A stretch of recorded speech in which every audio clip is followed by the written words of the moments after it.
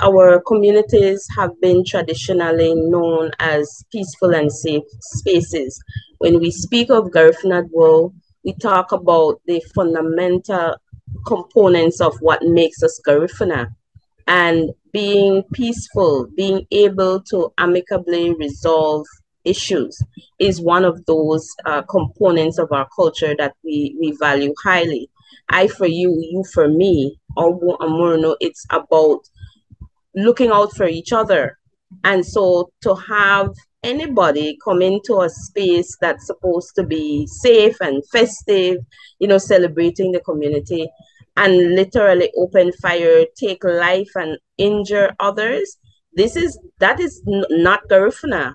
And it is not safe for our community to have that kind of behavior or activity going on in our community. We know that Hopkins is one of those Garifuna villages that has been benefiting from tourism.